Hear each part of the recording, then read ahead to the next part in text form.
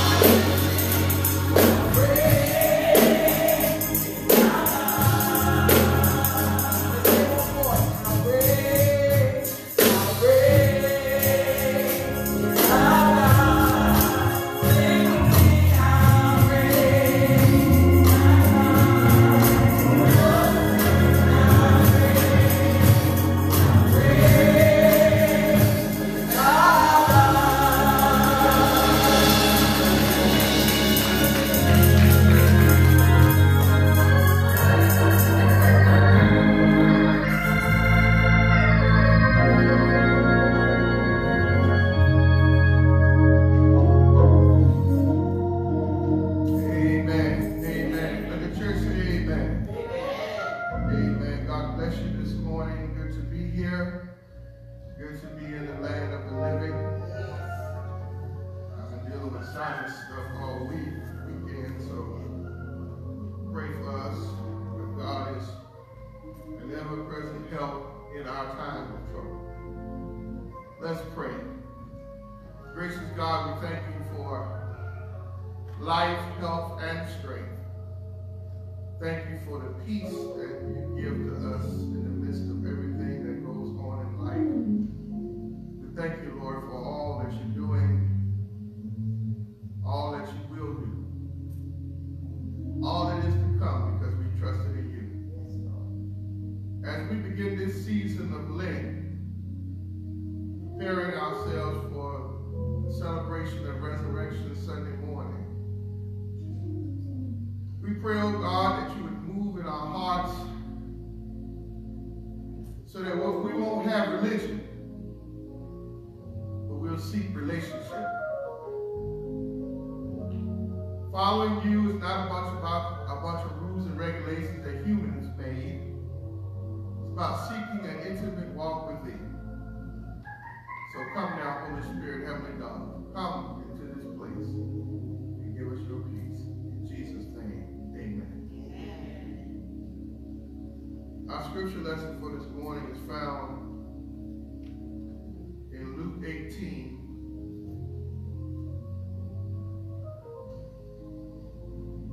the 9th through 14th verses. Reading from the New International Version. Luke 18, 9 through 14. To some who are confident of their own righteousness and look down on everyone else, Jesus told this parable. Two men went up to the temple to pray, one a Pharisee and the other a tax collector. The Pharisee stood by himself and prayed, Lord, I thank you that I'm not like other people, robbers, evildoers, adulterers, or even like this tax collector. I fast twice a week, and I give a tenth of all I get. But the tax collector stood at a distance. He would not even look up to heaven, but he beat his breast and said, God, have mercy on me, a sinner. I tell you that this man, rather than the other, went home justified before God. For those who exalt themselves will be humbled, and those who humble themselves will be exalted. The word of God for the people of God. Thanks be to God. Let us pray. Our Father which art in heaven, hallowed be thy name. Thy kingdom come, thy will be done on earth as it is in heaven. Give us this day our daily bread. Forgive us our trespasses as we forgive those who trespass against us. And lead us not into temptation, but deliver us from evil. For thine is the kingdom, and the power, and the glory. Lord, we thank you for your goodness and your mercy. Continue to bless all those who are brokenhearted, those who are bereaved, those who are depressed, those who are worried, those who are troubled. Let them know who you are. You've allowed this world to go into such a calamity for a reason. And I believe the reason is that we get away from religion, but we get away from a true walk with you. Religion is about our rules and regulations. And humans have made a whole lot of rules and regulations when it comes to dealing with you. But you don't have any rules and regulations except to love the Lord with all our heart, our mind, and our soul. And then lay your neighbor as yourself. We've added a whole lot to it to fit our own fancy. But maybe, Lord, this coronavirus is calling us to just seek you. Not seek rules and regulations, not seek our doctrine, but seek you. One Lord, one faith, one baptism. Seek you. Lord, we've made people good at church, but not good Christians. Time is now to become Christian. become like Christ. So Lord, I pray whatever we say or do today will help us get a little closer to being like Christ. Not like church members, but like Christ. Because the time is now. The time, we don't have any more time. Matter of fact, it's past time. The church must be the church. And that is those who seek after Christ. And are bringing others to seek after Christ. That's the mission of the church. And I pray, God, that in the midst of this all, if we haven't learned anything during this coronavirus pandemic, is that we got to stop doing our thing and start doing God's thing. I pray that you would temper our hearts. Those of us who have been doing our own thing for so many years and we forgot what God's thing is, if we ever knew it. Help us, God, to seek you. Not our thoughts, not what we want, you. That's the only thing that's going to help people through this, seeking you. So I pray that we'll seek you with all our heart, our mind, our soul. Everything we have, we'll give it unto thee. Lord, this is our prayer and our petition. In Jesus' name, amen.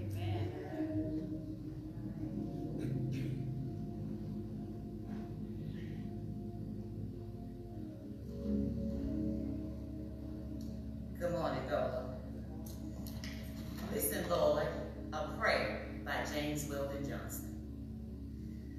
Oh Lord, we come this morning, knee bowed and body beat, before thy throne of grace, oh Lord, this morning, bow our hearts beneath our knees, and our knees in some lonesome valley.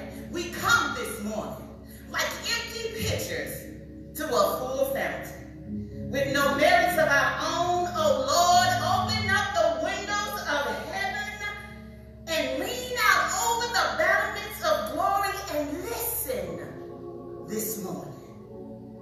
Lord, have mercy on our proud and dying sinners, sinners hanging over the mouth of hell, who seem to love their distance well. Lord, ride by this morning, mount your milk-white horse and ride up this morning.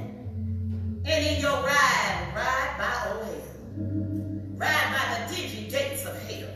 And stop poor sinners in their headlong plunge. And now, O Lord, this man of God who breaks the bread of life this morning, shadow him in the hollow of your hand and keep him out of the gunshot of the devil. Take him, Lord, this morning. Wash him with hyssop inside and out. Hang him up and drain him dry of sin. Pin his ear to the wisdom post and make his words sledgehammers of truth, beating on the iron heart of sin. Lord God, this morning, put his eye to the telescope of eternity and let him look upon the paper walls of time. Lord, turpentine his imagination, put perpetual motion in his arms, fill him with all of the dynamite of thy power, anoint him all over with the oil of thy salvation, and set his tongue on fire. And now, oh Lord, when I've done drunk my last cup of supper, when I've been called everything but a child of God, when I've done traveling up the rough side of the mountain, oh Mary's baby, when lower me to my dusty grave in peace, to wait for that great getting up morning. Amen. Amen.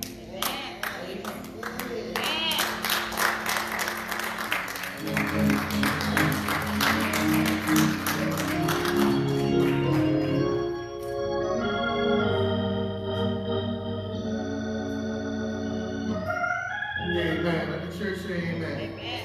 Thank you so much for sharing. Now, Lord, may the words of my mouth and meditation of my heart be acceptable in thy sight, O Lord, my strength and redeemer. Amen.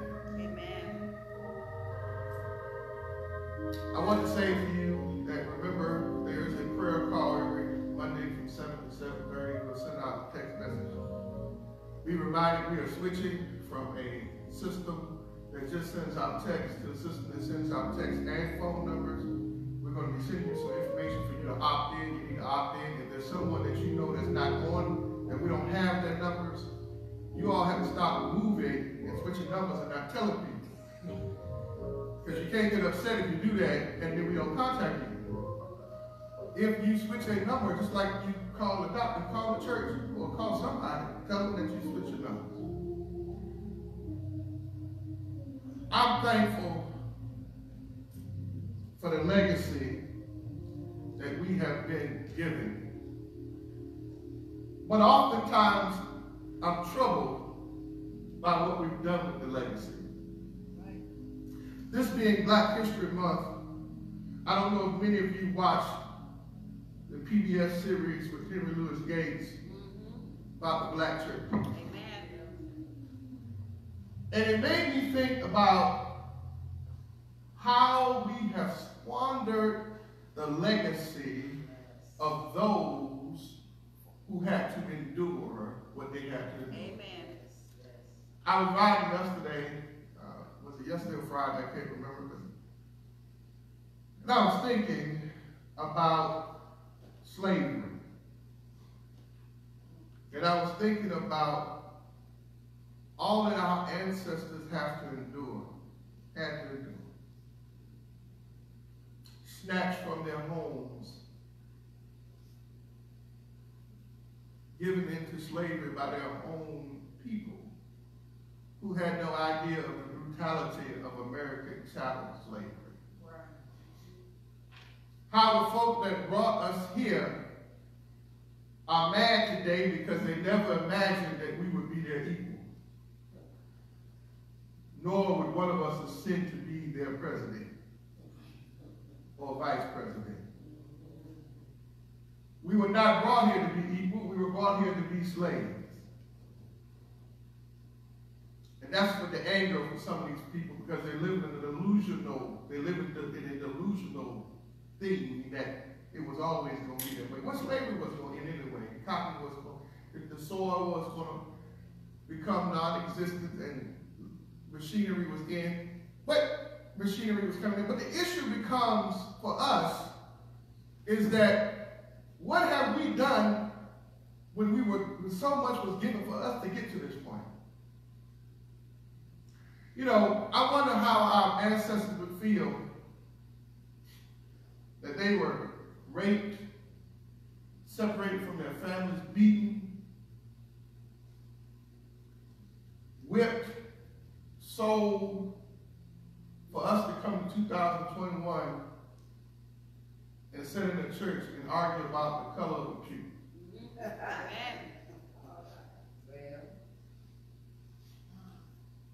What would our ancestors think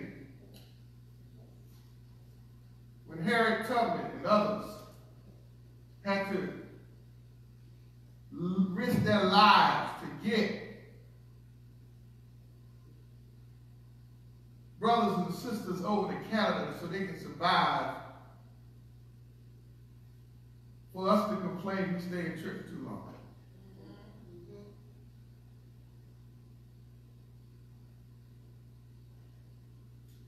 We have a resiliency that's part of being African American in this country.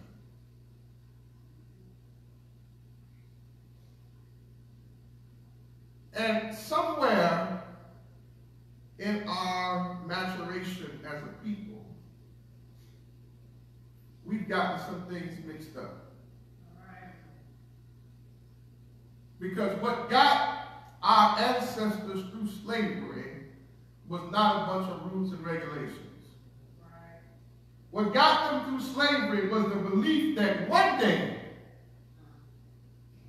if it wasn't their children, it might be their grandchildren. If it wasn't their grandchildren, it might be their great-grandchildren. If it wasn't their great-grandchildren, it might be their great-great-great-grandchildren. That one day they would live in this country and be free.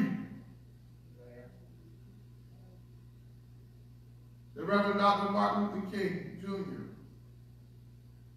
believed that we would be free. We even messed up his legacy. A lot of it because of greed.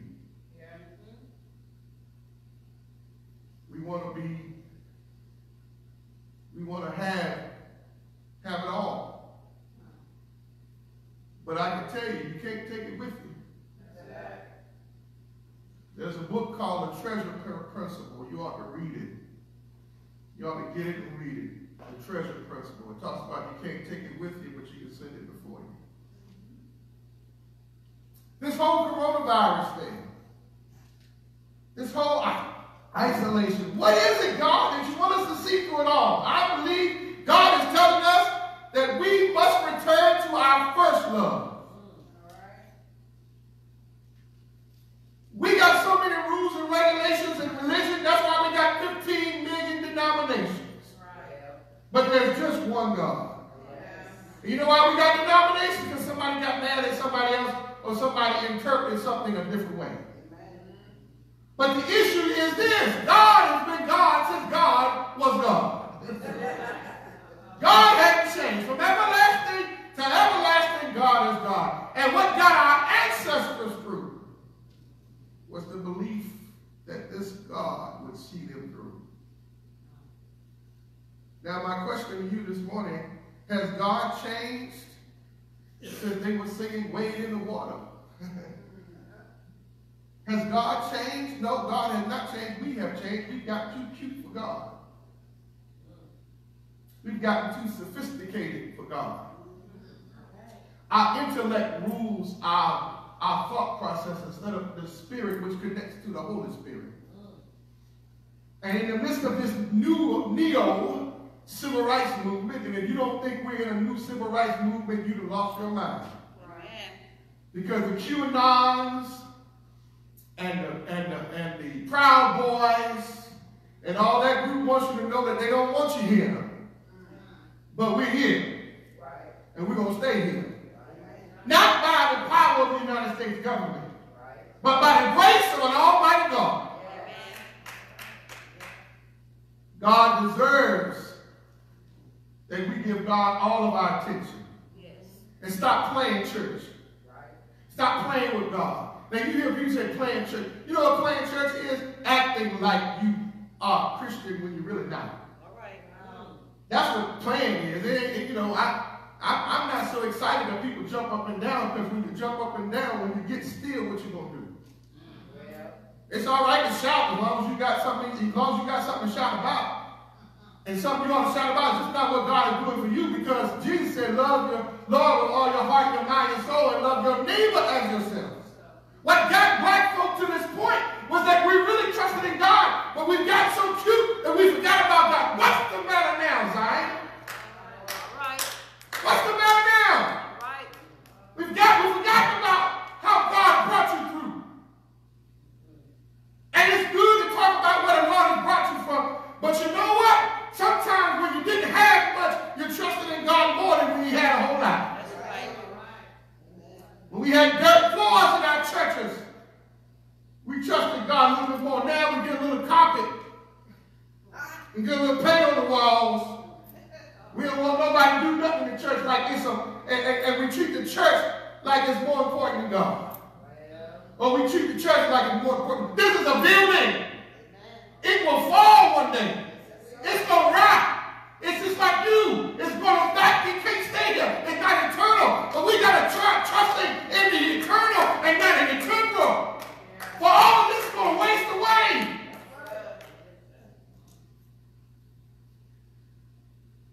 Build your hopes on things eternal.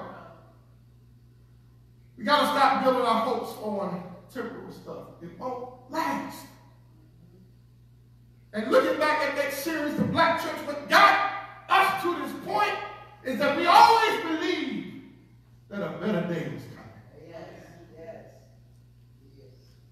But when we get to the better day, we can't forget the one who got us to the better day. Amen. I challenge every one of you as I challenge myself. Servant, put yourself in front of the great gospel mirror. The good story, the good news. And ask yourself, Lord, am I trusting you like I should trust you? Or am I more concerned about my rules? But think about it. That's why we got First Baptist, Second Baptist, Third Baptist. Because somebody didn't like what somebody else did, so they changed the rule. So we make church about rules instead of God. You know that's why Jesus had problems. That's why the Pharisees had problems with Jesus. Because he didn't follow the rules. That's why they had problems with him. I'm going to say this and I'm going to get on to my little message here. But you remember when he was eating, when they were eating, and they didn't wash their hands, and the Jews had all these elaborate rituals which you're supposed to wash your hands and do all this ceremony washing. And they said, Rabbi, man, come here, let me holler at you. You know, your boys, you should know, basically I'm paraphrasing, you should know better than that because your boys are, you know, you're supposed to be a teacher from God. Don't you know better than that? Y'all supposed to go. And Jesus said, you know what, let me tell you all this. Let me help you understand. You know, I know we're supposed to go through all this, but you know what? What comes out, what goes in is not as important as what comes out. Because what comes out comes from the depth of your heart. Out of the abundance of the heart shall the mouth speak. Yeah. Jesus was a rule breaker. Because the people that got this, the Jews had taken the law and they had made it God. Right. Wow. Have we made our rules and regulations God? Have we made our doctrine God?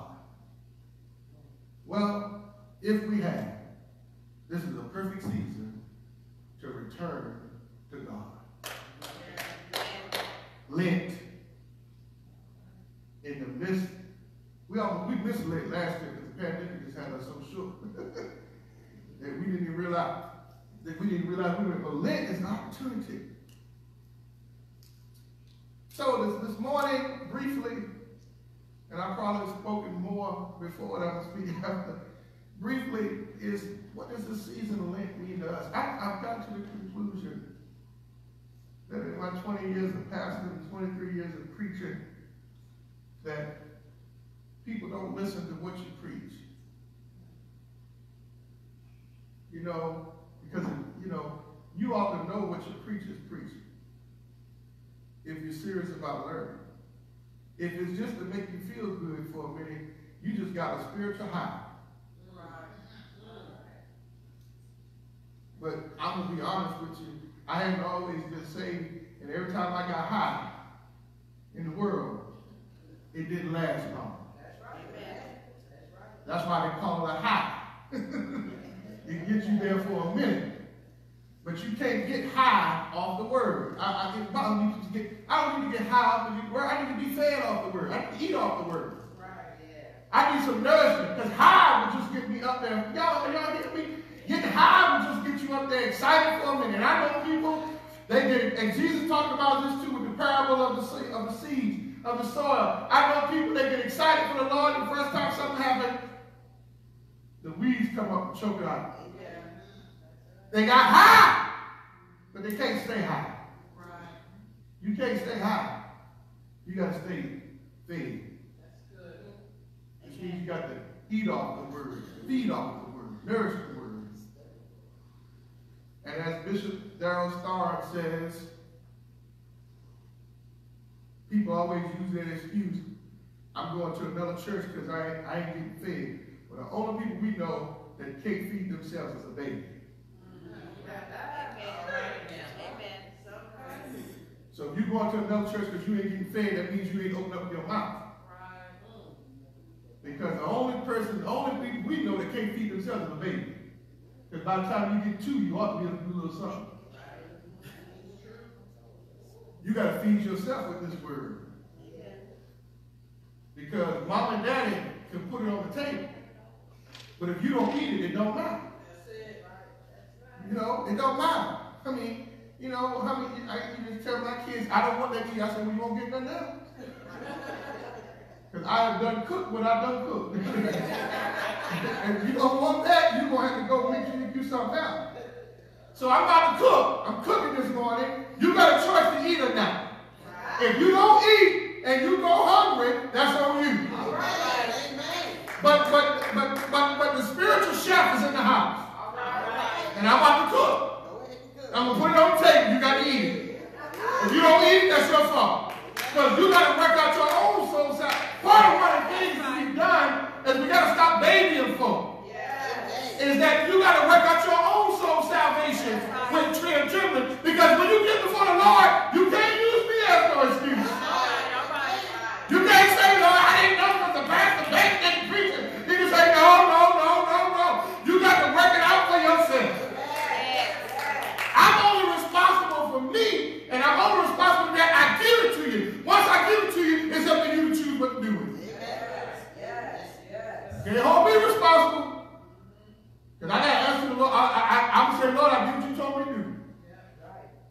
like Jeremiah. If they ain't listening, it's on them.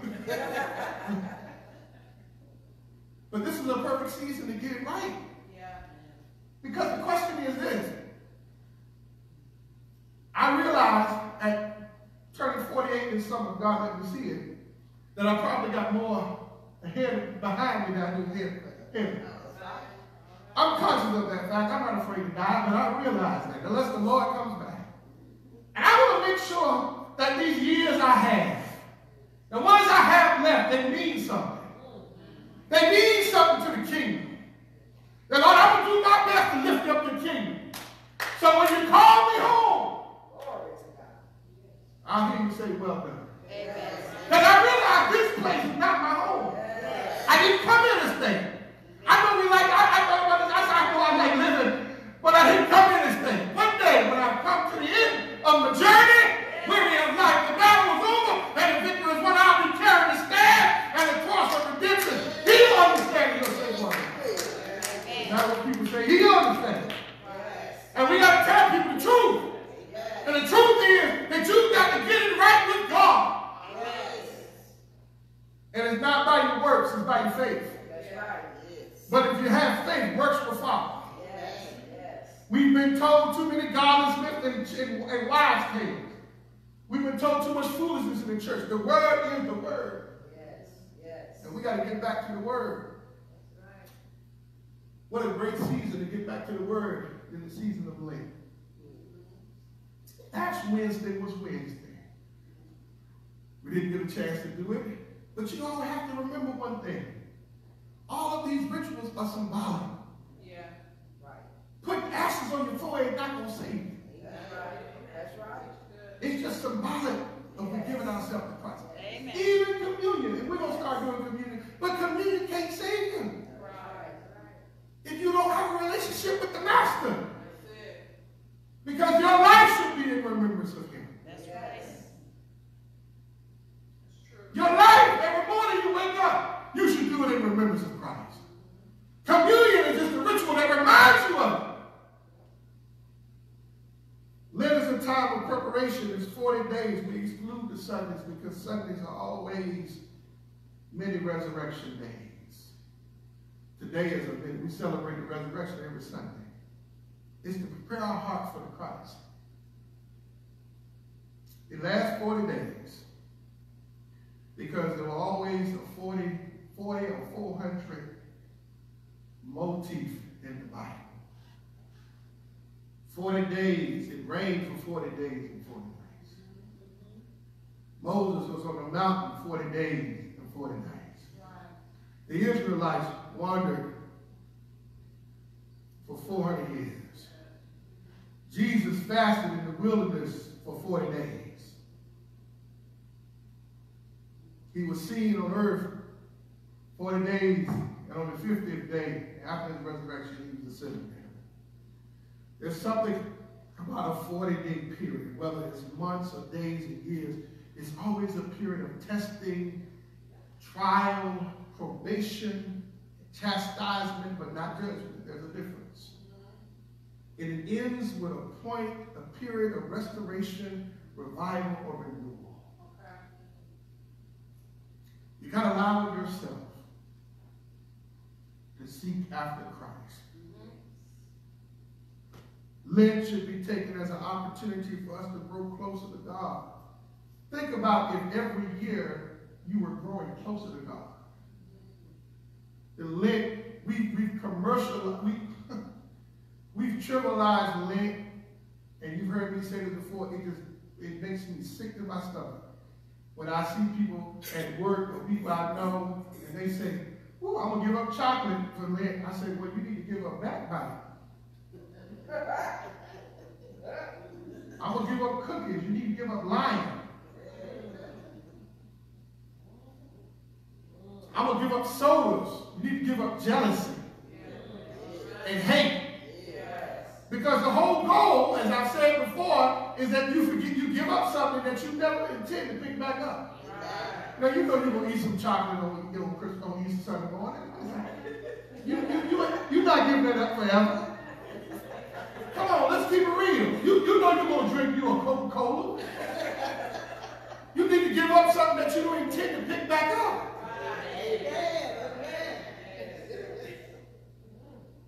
Lent should cause you to die to self. That's what this journey is. Just as Jesus died on the cross, and his Father might be glorified, and we would get the gift of eternal life, just as Jesus died on the cross. We have to die.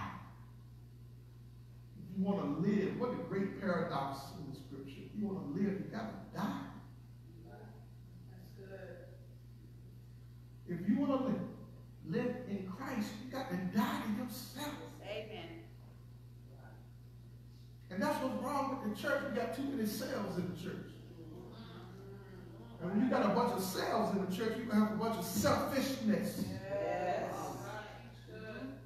When you have that, listen, it's natural. If you've not been changed and you about self, then self is going to gratify self. And self is going to look out for self. Well, that's called selfishness.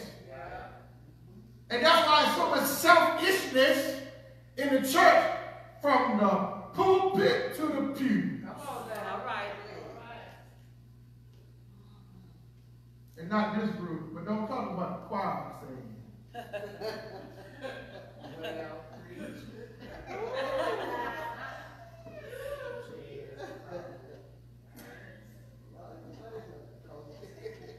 Well, one of them. Quit the choir because they won't the director let them sing a solo. Baby, you can't sing.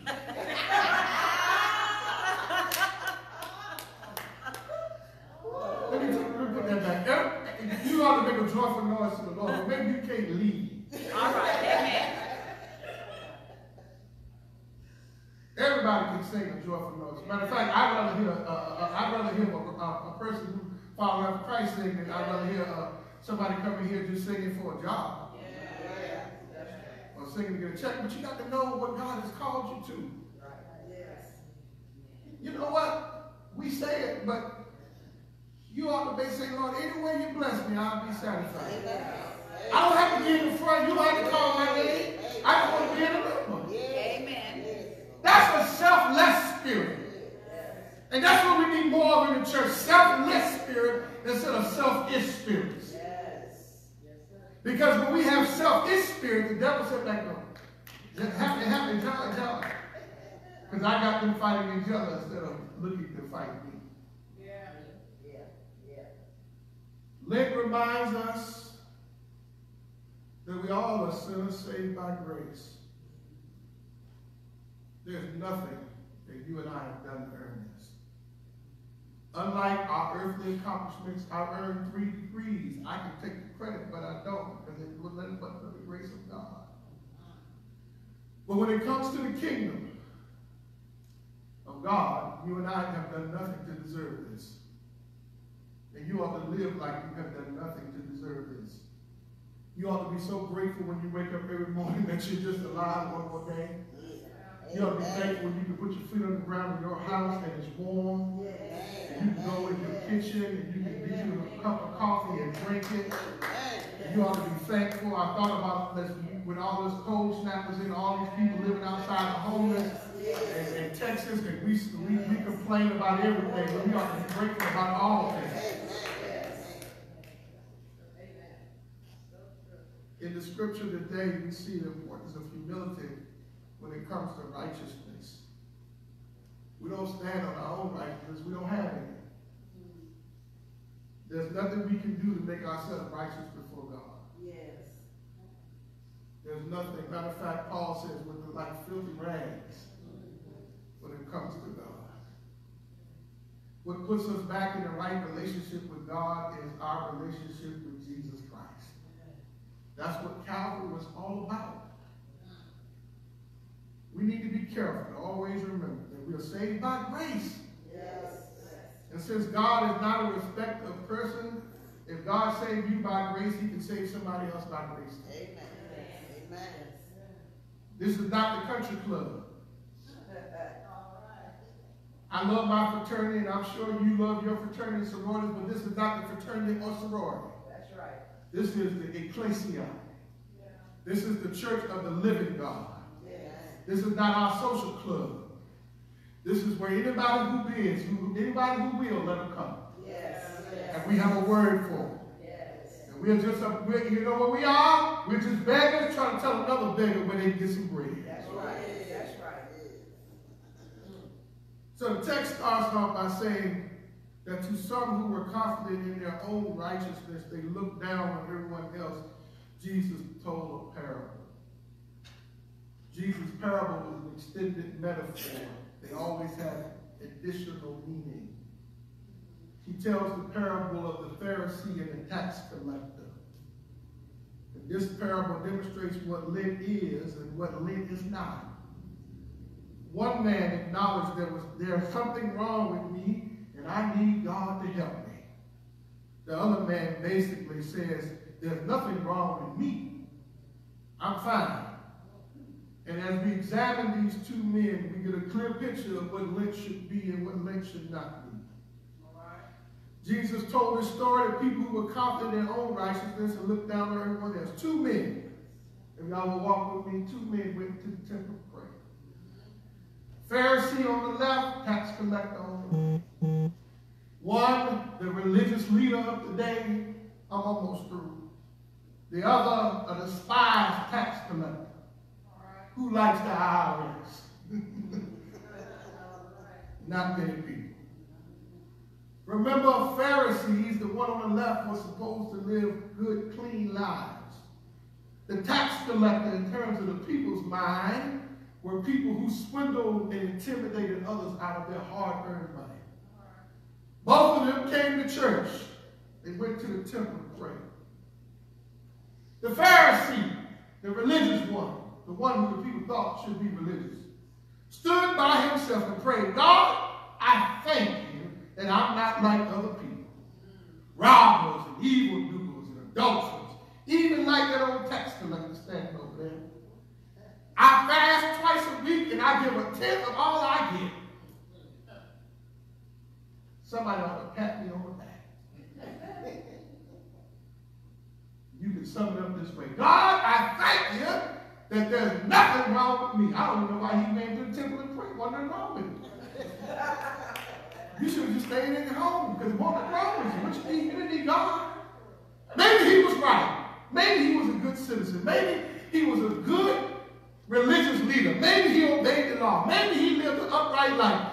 Maybe even in religious days he did what he was supposed to do. He gave 1/10 of his income to the church. And even he fasted twice a week.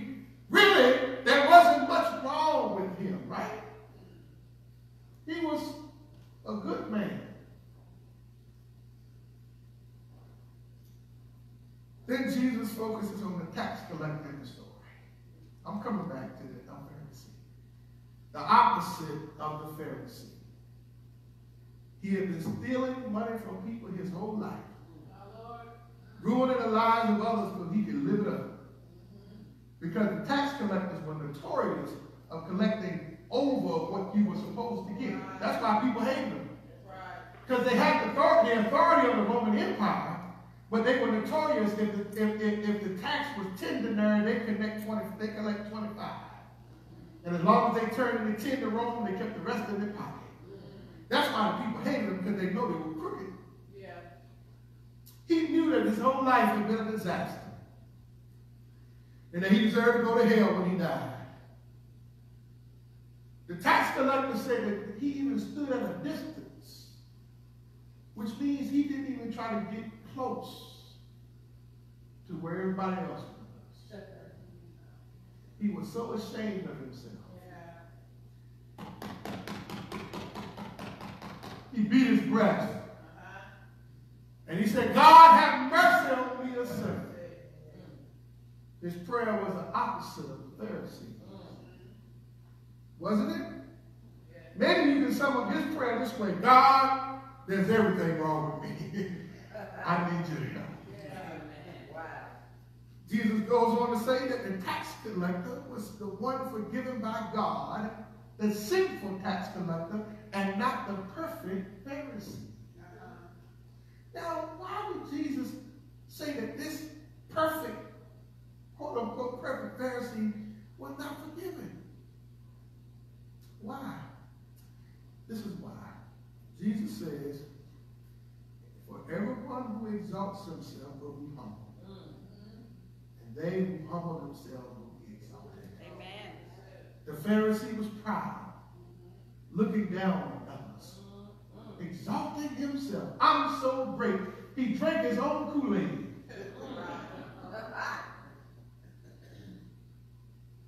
He was his own star in his own premiere movie. The tax collector was humble, sorry for his sins. What was Jesus saying here? Jesus saying that did Jesus say you can earn forgiveness by being humble? Look at how humble the tax collector is, says God. The tax collector deserves to be forgiven because he's humble. How does that work? Well, I'm glad you asked. Because a lot of people think that, but that's not how it works. If that's why God forgives you, then your salvation would be dependent upon you. I'm helping y'all to understand here. I'm playing around with you a little bit, but this tax collector wasn't saved because he was humble. That means that our salvation would be dependent on our level of humility.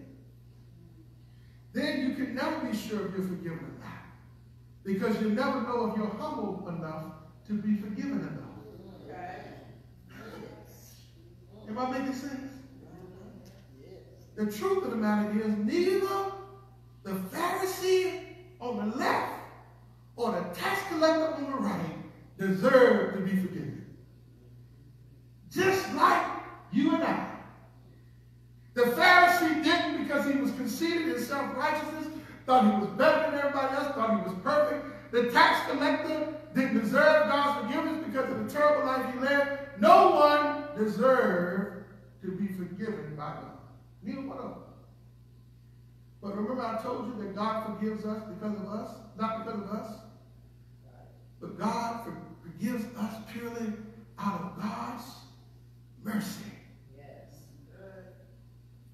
And like the Mississippi Mass Choir sings, your grace and mercy brought me through. I'm living this moment because of you. I want to thank you and praise you too. Your grace and mercy brought me through. Thank you for saving a wretch like me. To tell the world salvation is free. There were times when I just didn't do right. But you watched over me all day and night. Your grace and mercy brought me through. I'm living this moment because of you. I want to thank you and praise you too. Your grace and mercy brought me through. Justice demanded that I should die. But grace and mercy said, oh no, oh no, oh no, we've already paid the price. I was once blind, but now, thank God, I see. Yes. It was grace, because grace and mercy came along and rescued me. Yes, it did. You see, as a result of God's undeserved love, God forgives people. Oh, yes. God forgives people because Jesus Christ took away the sins of the world. Yes. Can I finish? Yes. And because of that sacrifice Jesus made on the cross, cleansing the world of all its sin, God offers forgiveness to all. Yes. I don't care if you don't forgive folks. Yes. You may not ever forgive them. Right. You may always hold a grudge. But God forgives. Yes. God always stands at the door and says, you can be forgiven. Yes, in this story, God offered forgiveness to both the Pharisee on the left and the tax collector on the right. But only the tax collector received God's forgiveness. Why? Because the tax collector said, Lord, have mercy on me. God chooses to forgive only those who say, Lord, I'm not what I ought to be. But I thank you that you still love me. And that you're able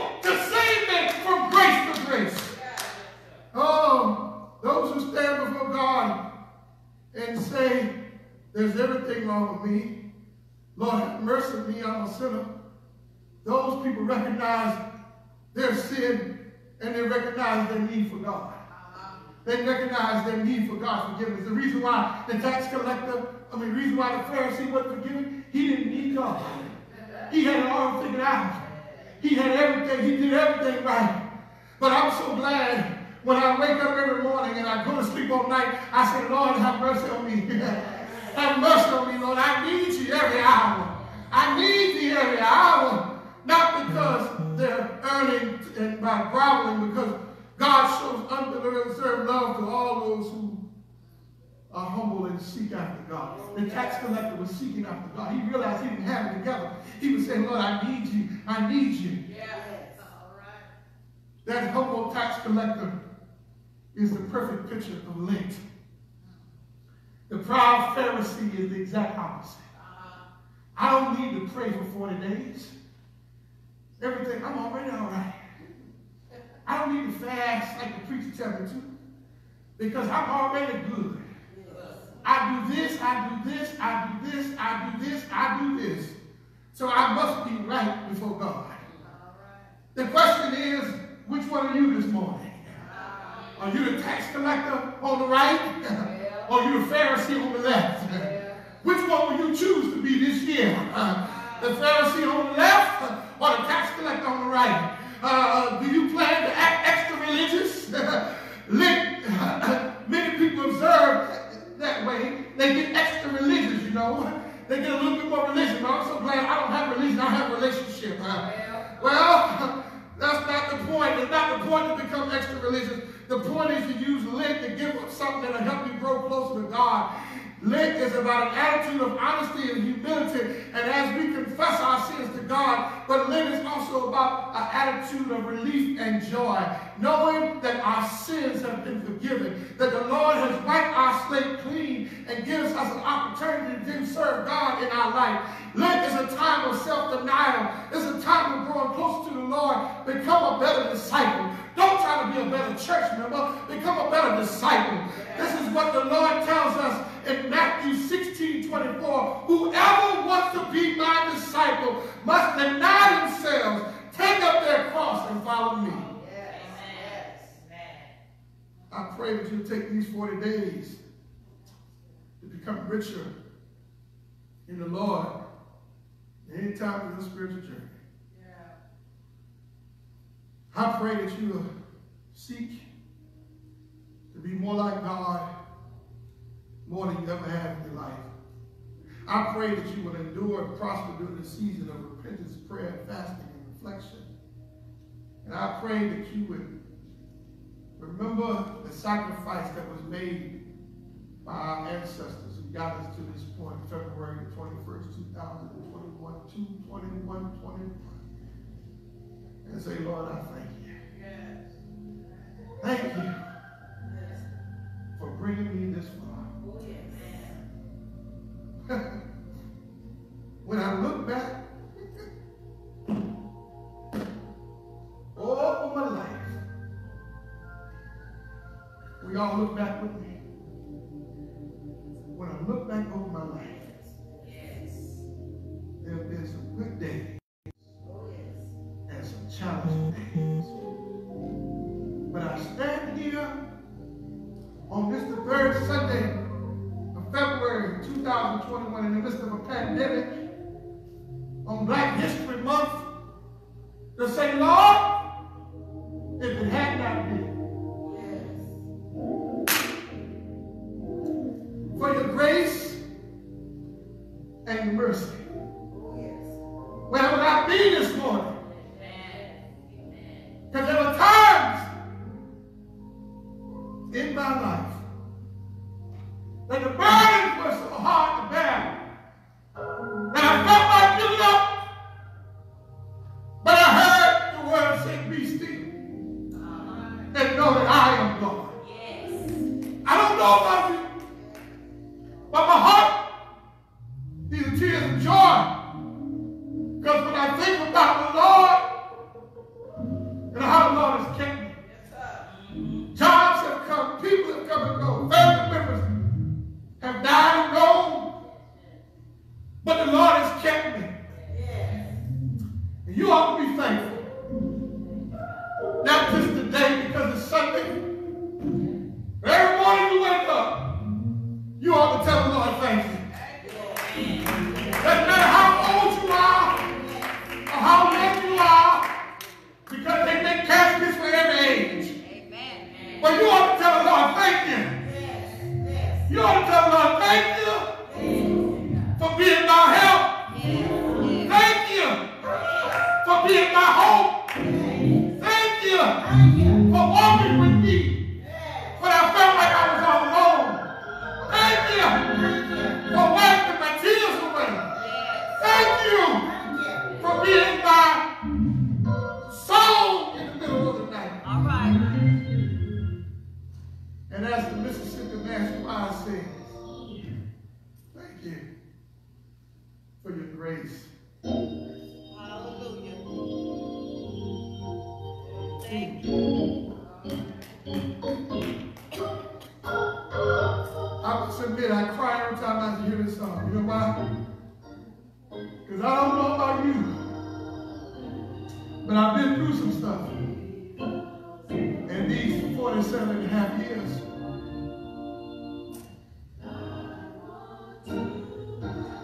But I thank God that He's kept me. Anybody thank God that He's kept me?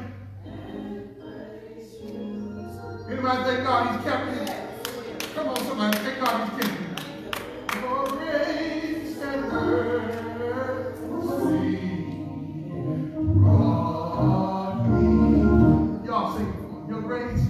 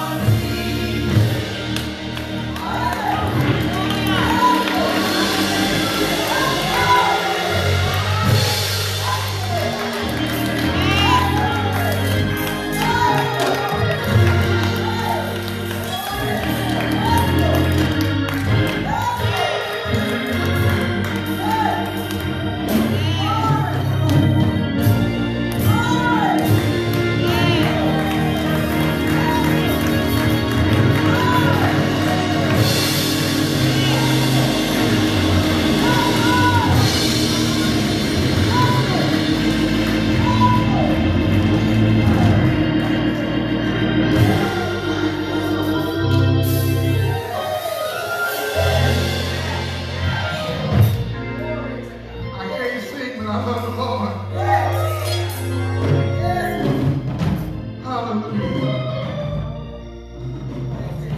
Your grace.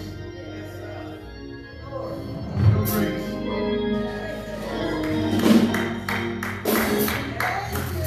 Your mercy.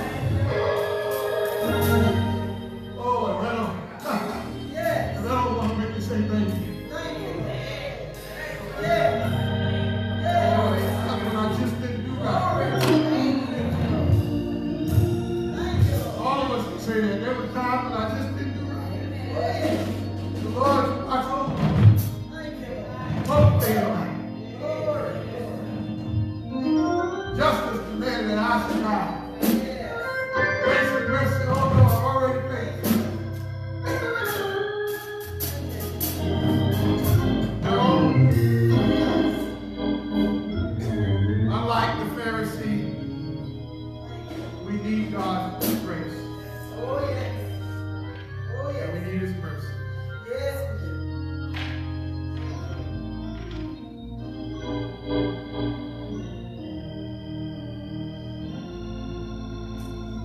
Yes, Lord. Yes, Lord. Yes, Lord. Thank you, Lord. Thank you, Jesus.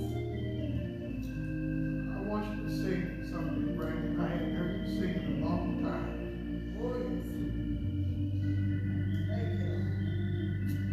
We're going to bless the offering and we leave.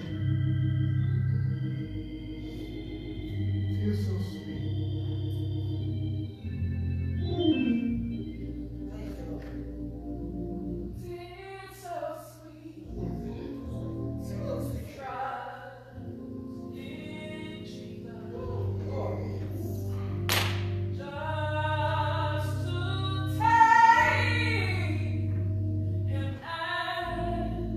His word.